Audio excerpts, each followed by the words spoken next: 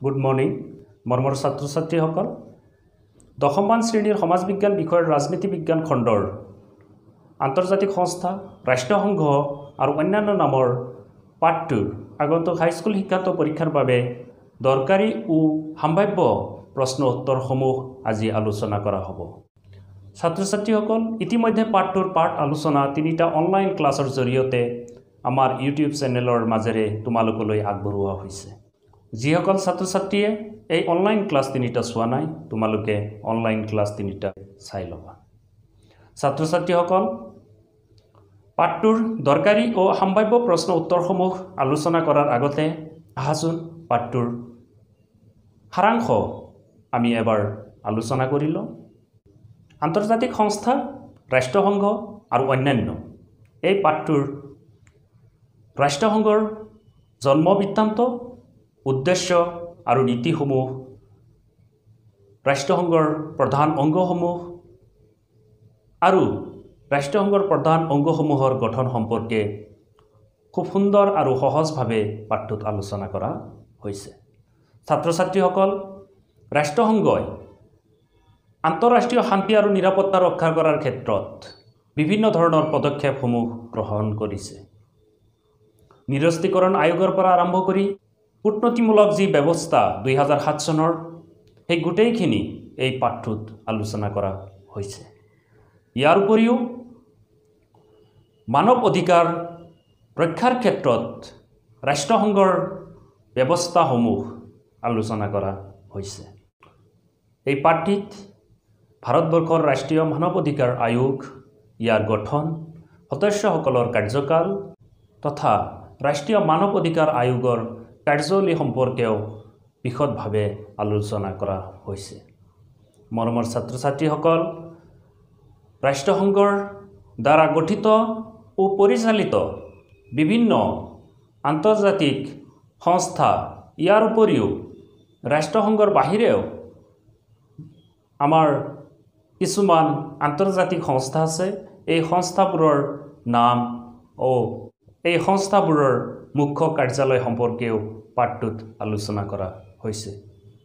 মৰমৰ ছাত্ৰ ছাত্ৰীসকল এতিয়া আমি পাঠটোৰ পৰা আগন্তুক হাইস্কুল শিক্ষান্ত পৰীক্ষাৰ বাবে দৰকাৰী ও সম্ভাৱ্য প্ৰশ্ন উত্তৰসমূহ আলোচনা কৰিম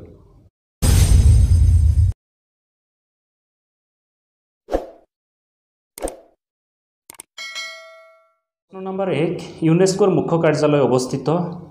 হাইস্কুল শিক্ষান্ত পৰীক্ষাৰ 2009 চনত এই প্ৰশ্নটো সুধিছিল অপশ্যন 4টা জেনেভাত ৰোমত নিউয়ৰ্কত পেৰিছত ইয়াৰ শুদ্ধ উত্তৰ হ'ব পেৰিছত ইউনেস্কোৰ মুখ্য কাৰ্যালয় অৱস্থিত ফ্ৰান্সৰ ৰাজধানী পেৰিছত কুৱেশ্যন নম্বৰ 2 নিৰাপত্তা পৰিষদ হ'ল আন্তৰ্জাতিক মুদ্ৰা নীতিৰ এটা গুৰুত্বপূৰ্ণ অংগ ৰাষ্ট্ৰসংঘৰ এটা গুৰুত্বপূৰ্ণ অংগ বিশ্ব বাণিজ্য সংস্থাৰ এটা গুৰুত্বপূৰ্ণ অংগ আন্তৰ্জাতিক ন্যায়ালয়ৰ এটা গুৰুত্বপূৰ্ণ অংগ ছাত্ৰ ছাত্ৰীসকল 2011 চনৰ হাইস্কুল শিক্ষান্ত পৰীক্ষাত এই প্ৰশ্নটো দিছিল ইয়াৰ উত্তৰ হ'ব নিৰাপত্তা পৰিষদ হ'ল ৰাষ্ট্ৰসংঘৰ এটা গুৰুত্বপূৰ্ণ অংগ প্ৰশ্ন নম্বৰ 3 ৰাষ্ট্ৰসংঘৰ অন্তৰ্গত মানৱ অধিকাৰ আয়োগ গঠন হৈছিল 2013 চনৰ হাইস্কুল শিক্ষান্ত পৰীক্ষাত এই প্ৰশ্নটো দিছিল 1954 চনত 1946 চনত 1919 চনত 1993 চনত ইয়াৰ উত্তৰ হ'ব 1946 চনত 1946 চনত ৰাষ্ট্ৰসংঘৰ অন্তৰ্গত মানৱ অধিকাৰ আয়োগ গঠন কৰা হৈছিল কুৱেশ্যন নম্বৰ 4 কোনটো দিন বিশ্ব মানৱ অধিকাৰ দিৱস হিচাপে পালন কৰা হয় 2014-2017 চনৰ হাইস্কুল শিক্ষান্ত পৰীক্ষাত এই প্ৰশ্ন 24 অক্টোবৰ 27 ছেপ্টেম্বৰ 5 জুন 10 ডিচেম্বৰ ইয়াৰ উত্তৰ 10 ডিচেম্বৰ দিনটো গোটেই বিশ্বতে বিশ্ব মানৱ অধিকাৰ দিৱস হিচাপে পালন কৰা হয় কুৱেশ্যন নম্বৰ 5 আন্তৰ্জাতিক ন্যায়ালয়ৰ ন্যায়াধীশৰ সংখ্যা 2016-2017 চনৰ হাইস্কুল শিক্ষান্ত পৰীক্ষাত এই প্ৰশ্ন 9 জন 11 জন 15 জন 5 জন ইয়াৰ উত্তৰ 15 জন আন্তৰ্জাতিক ন্যায়ালয়ৰ ন্যায়াধীশৰ সংখ্যা 15 জন কুৱেশ্যন নম্বৰ 6 আন্তৰ্জাতিক ন্যায়ালয়ৰ প্ৰধান কাৰ্য কি 2012 চনৰ হাইস্কুল শিক্ষান্ত পৰীক্ষাত এই প্ৰশ্নটো উত্তৰ আন্তৰ্জাতিক ন্যায়ালয়ৰ প্ৰধান কাম হ'ল ৰাষ্ট্ৰসমূহে উত্থাপন কৰা গোচৰসমূহ নিষ্পত্তি কৰা ৰাষ্ট্ৰসমূহৰ মাজত হোৱা বিবাদ যেতিয়া ৰাষ্ট্ৰসমূহে আন্তৰ্জাতিক ন্যায়ালয়ৰ ওচৰত উত্থাপন কৰে গোচৰ হিচাপে তেতিয়া এই গোচৰসমূহ আন্তৰ্জাতিক ন্যায়ালয়ে মীমাংসা কৰাটো হ'ল আন্তৰ্জাতিক ন্যায়ালয়ৰ প্ৰধান কাম কোৱেশ্চন নম্বৰ 7 বছৰৰ কোনটো তাৰিখে সমগ্ৰ বিশ্বত ৰাষ্ট্ৰসংঘ দিৱস হিচাপে পালন কৰা হয় উত্তৰ 24 অক্টোবৰ 1945 চনৰ 24 অক্টোবৰ তাৰিখে ৰাষ্ট্ৰসংঘৰ গঠন হৈছিল সেইবাবে 24 অক্টোবৰৰ দিনটো প্ৰতি বছৰে ৰাষ্ট্ৰসংঘ দিৱস হিচাপে পালন কৰা হয় ৰাষ্ট্ৰসংঘ কেতিয়া স্থাপন হৈছিল ইয়াৰ মূল লক্ষ্যটো কি 2020 চনৰ হাইস্কুল শিক্ষান্ত পৰীক্ষাত এই প্ৰশ্নটো ইয়াৰ উত্তৰ হ'ব ৰাষ্ট্ৰসংঘ 1945 চনৰ 24 অক্টোবৰ তাৰিখে স্থাপন কৰা হৈছিল ইয়াৰ মূল লক্ষ্য হ'ল আন্তঃৰাষ্ট্ৰীয় শান্তি আৰু নিৰাপত্তা বজাই ৰখা আন্তঃৰাষ্ট্ৰীয় শান্তি আৰু নিৰাপত্তা বজাই ৰখা ৰাষ্ট্ৰসংঘৰ প্ৰধান আৰু প্ৰথম ছাত্ৰ-ছাত্ৰীসকল চমু উত্তৰৰ প্ৰশ্নাৱলীসমূহ আলোচনা কৰোঁ আহা কোৱেশ্চন নম্বৰ 1 ৰাষ্ট্ৰসংঘৰ তিনিটা উদ্দেশ্য লিখা 2006 চনৰ হাইস্কুল শিক্ষান্ত পৰীক্ষাত এই প্ৰশ্নটো সুধিছিল উত্তৰ ৰাষ্ট্ৰসংঘৰ তিনিটা উদ্দেশ্য হ'ল 1 নম্বৰ আন্তঃৰাষ্ট্ৰীয় শান্তি আৰু নিৰাপত্তা বজাই ৰখা 2 নম্বৰ সমান অধিকাৰ আৰু আত্মনিয়ন্ত্ৰণৰ ভিত্তিত দেশসমূহৰ মাজত বন্ধুত্বপূৰ্ণ সম্পৰ্ক প্ৰতিষ্ঠা কৰা 3 নম্বৰ আন্তঃৰাষ্ট্ৰীয় সহযোগিতাৰ ভিত্তিত অৰ্থনৈতিক সামাজিক আৰু সাংস্কৃতিক সমস্যাসমূহৰ সমাধান কৰা আৰু প্ৰত্যেকজন ব্যক্তিয়ে যাতে মানৱ অধিকাৰ আৰু মৌলিক অধিকাৰ উপভোগ কৰিব পাৰে তাৰ ব্যৱস্থা কৰা এই তিনিটা ৰাষ্ট্ৰসংঘৰ প্ৰধান উদ্দেশ্য 2 নম্বৰ প্ৰশ্ন ৰাষ্ট্ৰসংঘৰ 6টা বিশেষ অভিকৰণ কি 2011 চনৰ হাইস্কুল শিক্ষান্ত পৰীক্ষাত এই প্ৰশ্ন উত্তৰ ৰাষ্ট্ৰসংঘৰ 6টা বিশেষ অভিকৰণ হ'ল 1 নম্বৰ আন্তঃৰাষ্ট্ৰীয় শ্ৰমিক সংঘ ইণ্টাৰনেশ্যনেল লেবাৰ অৰ্গেনাইজেশ্যন 2 নম্বৰ ৰাষ্ট্ৰসংঘৰ উন্নয়ন আঁচনি United nations development programme 3 number ৰাষ্ট্ৰসংঘৰ মানৱ অধিকাৰ আয়োগ United nations human rights commission 4 number ৰাষ্ট্ৰসংঘৰ শিশু পুঁজি United nations international children's emergency fund 5 number আন্তঃৰাষ্ট্ৰীয় মুদ্ৰা নিধি ইণ্টাৰনেশ্যনেল মনিটাৰী ফাণ্ড 6 নম্বৰ খাদ্য আৰু কৃষি সংগঠন ফুড এণ্ড এগ্ৰিকালচাৰ অৰ্গেনাইজেশ্যন এই 6টা হ'ল ৰাষ্ট্ৰসংঘৰ বিশেষ অভিকৰণ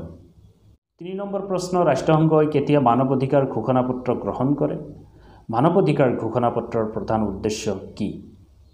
2017 চনৰ হাইস্কুল শিক্ষান্ত পৰীক্ষাত এই প্ৰশ্নটো দিছিল উত্তৰ ৰাষ্ট্ৰসংঘই মানৱ অধিকাৰ আয়োগৰ প্ৰতিষ্ঠা কৰে 1946 চনৰ 16 ফেব্ৰুৱাৰীত জন্মখনত মুঠ সদস্য আছিল 18 জন ৰাষ্ট্ৰসংঘৰ সাধাৰণ সভাই 1948 চনৰ 10 ডিচেম্বৰ তাৰিখে 48খন সদস্য ৰাষ্ট্ৰৰ সমৰ্থনত মানৱ অধিকাৰ ঘোষণাপত্ৰ গ্ৰহণ কৰে মানৱ অধিকাৰ আয়োগৰ ঘোষণাপত্ৰৰ প্ৰধান উদ্দেশ্য বিশ্বৰ প্ৰত্যেকজন ব্যক্তিয়ে মৰ্যাদাপূৰ্ণ জীৱন যাপনৰ বাবে প্ৰয়োজন হোৱা অধিকাৰসমূহ সুৰক্ষা দিয়া তলত উল্লেখ কৰা আন্তৰ্জাতিক অনুষ্ঠানকেইটাৰ মুখ্য কাৰ্যালয়ৰ নাম লিখা 2018 চনৰ হাইস্কুল শিক্ষান্ত পৰীক্ষাত এই প্ৰশ্নটো দক্ষিণ এছিয়া আঞ্চলিক সহযোগিতা সংস্থা আন্তঃৰাষ্ট্ৰীয় ক্ৰিকেট পৰিষদ ইয়াৰ উত্তৰ হ'ব দক্ষিণ এছিয়া আঞ্চলিক সহযোগিতা সংস্থাৰ মুখ্য কাৰ্যালয় কাঠমাণ্ডু ইয়াক চমুকে সাৰ্ক বুলি কোৱা হয় south Asian association for regional cooperation ইয়াৰ মুখ্য কাৰ্যালয় কাঠমাণ্ডু খ নম্বৰ আন্তঃৰাষ্ট্ৰীয় ক্ৰিকেট পৰিষদ মুখ্য কাৰ্যালয় ডুবাই ইণ্টাৰনেশ্যনেল ক্ৰিকেট কাউন্সিল ইয়াৰ মুখ্য কাৰ্যালয় ডুবাই কোৱেশ্চন নম্বৰ 5 ভাৰতবৰ্ষৰ ৰাষ্ট্ৰীয় মানৱ অধিকাৰ আয়োগ সম্পৰ্কত এটি টুকা লিখা 2018 চন 2020 চনত এই প্ৰশ্নটো সুধিছিল উত্তৰ ভাৰতবৰ্ষত 1993 চনত 28 ছেপ্টেম্বৰ তাৰিখে ৰাষ্ট্ৰপতিয়ে অধ্যাদেশ জাৰি কৰে আৰু সেই মৰ্মে 1993 চনৰ 12 অক্টোবৰ তাৰিখে ৰাষ্ট্ৰীয় মানৱ অধিকাৰ আয়োগ গঠন কৰা হয় সেই বছৰত 18 ডিচেম্বৰ তাৰিখে অধ্যাদেশখন সংসদে গ্ৰহণ কৰে और 1994 চনৰ 8 জানুৱাৰী তাৰিখে বিধেয়কখনে ৰাষ্ট্ৰপতিৰ অনুমোদন লাভ কৰি আইনত পৰিণত হয় এই আইনখনক মানৱ অধিকাৰ সুৰক্ষা আইন 1993 নামে জনা যায় ৰাষ্ট্ৰীয় মানৱ অধিকাৰ আয়োগৰ সভাপতিজন ভাৰতৰ উচ্চতম ন্যায়ালয়ৰ প্ৰাক্তন মুখ্য ন্যায়াধীশ হ'ব লাগিব আয়োগৰ সদস্যসমূহ এজন সদস্য উচ্চতম ন্যায়ালয়ৰ ন্যায়াধীশ বা প্ৰাক্তন ন্যায়াধীশ হ'ব লাগিব এজন সদস্য কোনো উচ্চ ন্যায়ালয়ৰ মুখ্য ন্যায়াধীশ বা প্ৰাক্তন মুখ্য ন্যায়াধীশ হ'ব লাগিব দুজন সদস্য মানৱ অধিকাৰ সম্পৰ্কীয় জ্ঞান আৰু অভিজ্ঞতা থকা ব্যক্তি ইয়াৰ উপৰিও ৰাষ্ট্ৰীয় সংখ্যালঘু আয়োগৰ সভাপতি অনুসূচিত জাতি আৰু জনজাতি আয়োগৰ সভাপতি মহিলা আয়োগৰ ৰাষ্ট্ৰীয় সভাপতি সদস্য হিচাপে থাকে এই আয়োগৰ সদস্যসকলক ৰাষ্ট্ৰপতিয়ে 5 বছৰ কাৰ্যকালৰ বাবে নিযুক্তি দিয়ে মৰমৰ ছাত্ৰ ছাত্ৰীসকল ভাৰতবৰ্ষৰ ৰাষ্ট্ৰীয় মানৱ অধিকাৰ আয়োগে মানৱ অধিকাৰ উলংঘাৰ সকলো দিশ পৰ্যালোচনা কৰে আৰু চৰকাৰক বিভিন্ন সময়ত প্ৰতিবেদন দাখিল কৰে মৰমৰ ছাত্ৰ ছাত্ৰীসকল ৰাষ্ট্ৰীয় মানৱ অধিকাৰ আয়োগ সম্পৰ্কে ইয়াত যিখিনি কথা আলোচনা কৰা হৈছে ইয়াতকে আৰু ভালকৈ লিখিবলৈ তোমালোকে চেষ্টা কৰিবা Question number 6 ৰাষ্ট্ৰসংঘৰ সচিব প্ৰধানজনক কিদৰে নিয়োগ কৰা হয় ৰাষ্ট্ৰসংঘৰ প্ৰথম সচিব প্ৰধানজন কোন আছিল 2019 চনৰ হাইস্কুল শিক্ষান্ত পৰীক্ষাত এই প্ৰশ্নটো সুধিছিল ৰাষ্ট্ৰসংঘৰ সচিব প্ৰধানজনক ৰাষ্ট্ৰসংঘৰ চনদৰ 97 নং অনুচ্ছেদ মতে নিৰাপত্তা পৰিষদৰ অনুমোদন মৰ্মে সাধাৰণ সভাই নিয়োগ কৰা সচিব প্ৰধানৰ কাৰ্যকাল 5 বছৰ হয় ৰাষ্ট্ৰসংঘৰ প্ৰথম সচিব প্ৰধানজন আছিল নৰৱেৰ ট্ৰাইফ হল্ডান লি Question number 7 ৰাষ্ট্ৰসংঘৰ নিৰাপত্তা পৰিষদৰ এটি চমু বিৱৰণ দিয়া 2019 চনৰ হাইস্কুল শিক্ষান্ত পৰীক্ষাত এই প্ৰশ্নটো নিৰাপত্তা পৰিষদ ৰাষ্ট্ৰসংঘৰ এটি গুৰুত্বপূৰ্ণ অংগ নিৰাপত্তা পৰিষদত দুই ধৰণৰ সদস্য থাকে স্থায়ী সদস্য আৰু অস্থায়ী সদস্য স্থায়ী সদস্য ৰাষ্ট্ৰ কেইখন হ'ল America great Britain France Russia আৰু চীন অস্থায়ী সদস্য ৰাষ্ট্ৰসংঘ গঠনৰ সময়ত 6খন ৰাষ্ট্ৰ আছিল এই সংখ্যা 1963 চনত বৃদ্ধি কৰি 10খন ৰাষ্ট্ৰ কৰা হয় স্থায়ী সদস্য ৰাষ্ট্ৰ কেইখনৰ ভেটো ক্ষমতা আছে কোনো গুৰুত্বপূৰ্ণ সিদ্ধান্ত গ্ৰহণ কৰাৰ ক্ষেত্ৰত স্থায়ী সদস্য ৰাষ্ট্ৰই ভেটো ক্ষমতা প্ৰয়োগ কৰিব পাৰে ৰাষ্ট্ৰসংঘৰ সচিব প্ৰধানজনক ৰাষ্ট্ৰসংঘৰ চনদৰ 97 নং অনুচ্ছেদ মতে নিৰাপত্তা পৰিষদৰ অনুমোদন মৰ্মে সাধাৰণ সভাই নিয়োগ কৰে Question number 8 ৰাষ্ট্ৰসংঘৰ মূল লক্ষ্য আৰু নীতিসমূহ উল্লেখ কৰা 2008 চনৰ হাইস্কুল শিক্ষান্ত পৰীক্ষাত এই প্ৰশ্নটো উত্তৰ ৰাষ্ট্ৰসংঘৰ মূল লক্ষ্য আন্তঃৰাষ্ট্ৰীয় শান্তি আৰু নিৰাপত্তা বজাই ৰখা সমান অধিকাৰ আৰু আত্মনিয়ন্ত্ৰণৰ ভিত্তিত দেশসমূহৰ মাজত বন্ধুত্বপূৰ্ণ সম্পৰ্ক প্ৰতিষ্ঠা কৰা আন্তঃৰাষ্ট্ৰীয় সহযোগিতাৰ ভিত্তিত অৰ্থনৈতিক সামাজিক আৰু সাংস্কৃতিক সমস্যাসমূহৰ সমাধান কৰা আৰু প্ৰত্যেকজন ব্যক্তিয়ে যাতে মানৱ অধিকাৰ আৰু মৌলিক অধিকাৰ উপভোগ কৰিব পাৰে তাৰ ব্যৱস্থা কৰা আৰু চতুৰ্থতে উল্লেখিত উদ্দেশ্যসমূহ সমাধানৰ বাবে বিভিন্ন দেশৰ মাজত সম্বন্ধ প্ৰতিষ্ঠাৰ কেন্দ্ৰ হিচাপে কাৰ্য সম্পাদন কৰা এই চাৰিটা আছিল ৰাষ্ট্ৰসংঘৰ মূল লক্ষ্য ৰাষ্ট্ৰসংঘৰ নীতিসমূহ 1 নম্বৰ সকলো সদস্য ৰাষ্ট্ৰৰ সাৰ্বভৌম নীতিৰ ভিত্তিত ৰাষ্ট্ৰসংঘৰ প্ৰতিষ্ঠা হ'ব দ্বিতীয়তে ৰাষ্ট্ৰসংঘৰ চনদত উল্লেখ কৰা নিয়মাৱলী মানি লৈ সকলো সদস্য ৰাষ্ট্ৰই নিজৰ দায়িত্ব পালন কৰিব লাগিব তৃতীয়তে আন্তঃৰাষ্ট্ৰীয় শান্তি নিৰাপত্তা আৰু ন্যায়ত কোনো আঘাত নোহোৱাকৈ সকলো সদস্য ৰাষ্ট্ৰই সকলো ধৰণৰ বিবাদ শান্তিপূৰ্ণভাৱে মীমাংসা কৰিব লাগিব চতুৰ্থতে আন্তৰ্জাতিক সম্পৰ্ক ৰক্ষা কৰাৰ ক্ষেত্ৰত কোনো সদস্য ৰাষ্ট্ৰই শক্তি প্ৰয়োগ কৰিব নোৱাৰিব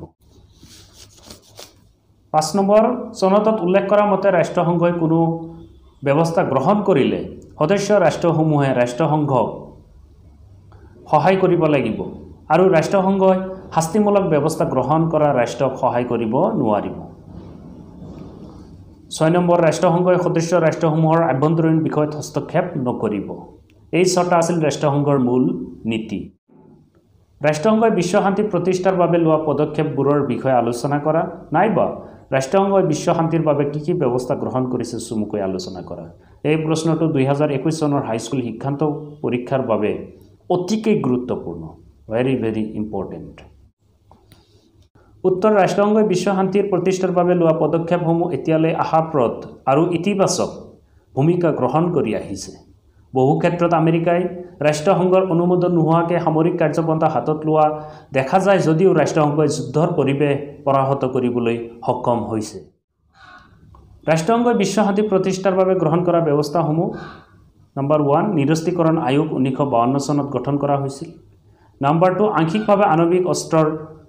বিস্ফোৰণ নিষিদ্ধ চুক্তি 1963 বহি মহাকাশ চুক্তি 1967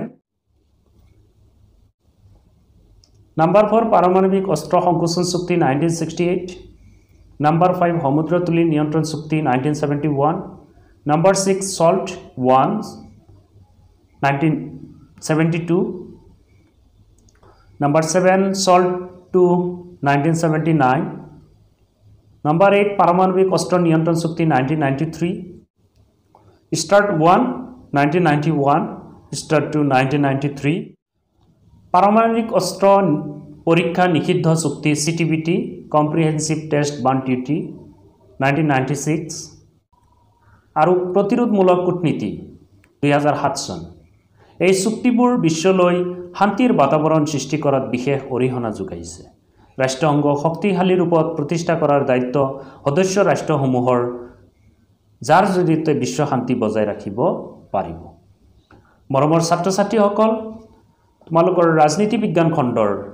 আন্তৰ্জাতিক সংস্থাৰ ৰাষ্ট্ৰসংঘ আৰু অন্যান্য নামৰ পাঠ আলোচনা তিনিটা অনলাইন ক্লাছৰ জৰিয়তে আগবঢ়োৱা হৈছে লগতে আজি এই পাঠৰ পৰা আগন্তুক হাইস্কুল শিক্ষান্ত পৰীক্ষাৰ বাবে সম্ভাৱ্য প্ৰশ্ন উত্তৰসমূহৰ আলোচনা কৰা হ'ল ছাত্ৰ ছাত্ৰীসকল আশা কৰোঁ তোমালোকৰ এই প্ৰশ্ন উত্তৰ আলোচনাই তথা পাঠ আলোচনাই বহুখিনি সহায়ক হ'ব লগতে তোমালোকে এই পাঠ আলোচনা প্ৰশ্ন উত্তৰ আলোচনাৰ এই ভিডিঅ'বোৰ তোমালোকৰ বন্ধু বান্ধৱীলৈ শ্বেয়াৰ কৰিবা যিসকল ছাত্ৰ ছাত্ৰীয়ে মোৰ চেনেলটো ছাবস্ক্ৰাইব কৰা নাই মোৰ ইউটিউব চেনেলটো ছাবস্ক্ৰাইব কৰিবা বুলি আশা ৰাখিলোঁ আজিৰ পাঠ আলোচনাৰ ভিডিঅ' শেষলৈকে চোৱাৰ বাবে সকলো ছাত্ৰ ছাত্ৰীলৈ আন্তৰিক ধন্যবাদ জ্ঞাপন কৰিলোঁ ধন্যবাদ হেভ এ গুড ডে